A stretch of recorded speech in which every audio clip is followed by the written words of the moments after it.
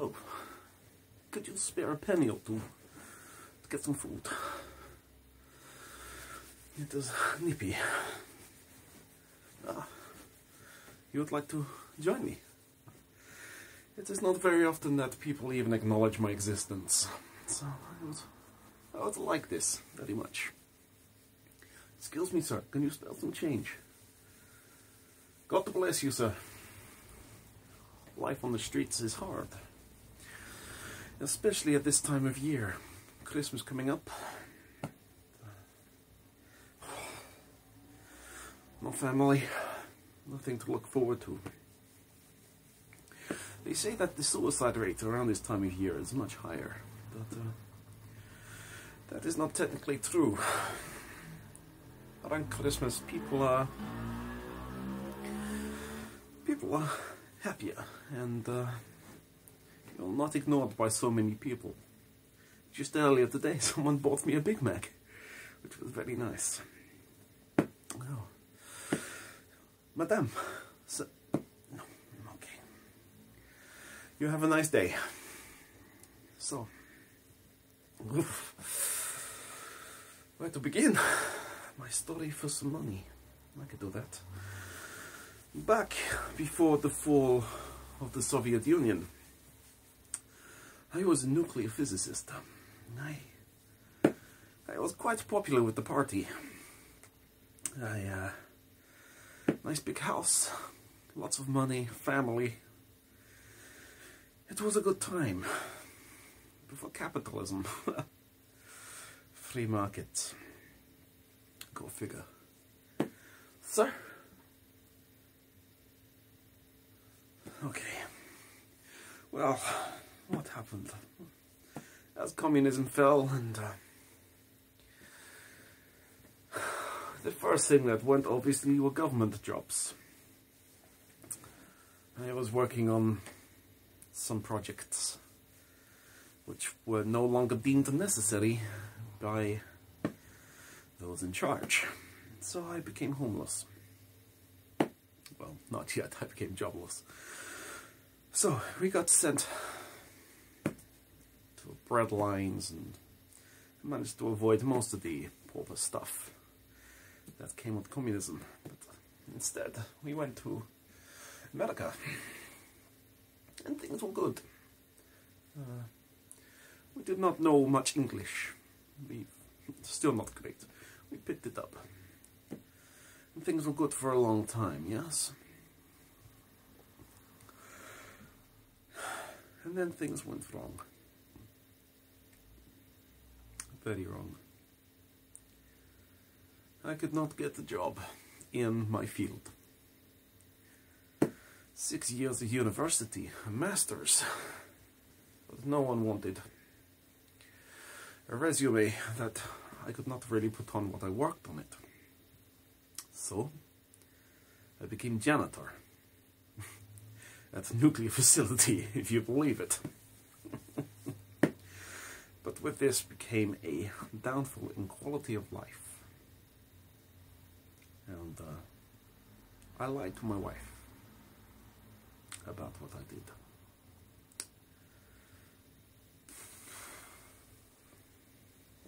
I told her that I was a scientist again, not just cleaning up their mess.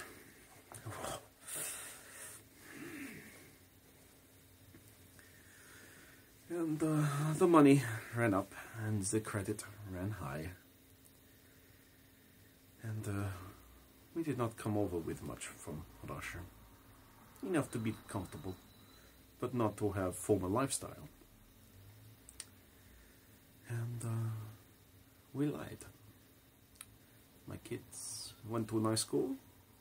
My wife met a nice man. American banker. And she left me.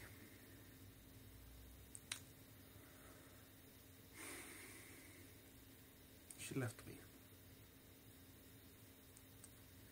This was mid-90s. And things got tough. I turned to drink. And my children no longer wanted to see me. American daddy could provide more.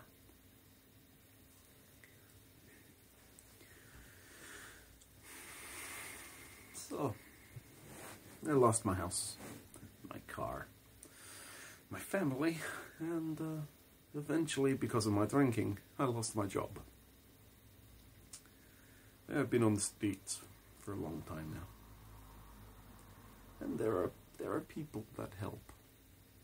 But most people, they ignore you. They will just walk straight past. You can look, we are in busy street. And you're the first person out of about 30 that I said hello to that even acknowledged me. You get the occasional person who would apologize for not giving change, and that's fine. Begging is, after all, illegal. But it is, you get people who are nasty. I get spat on.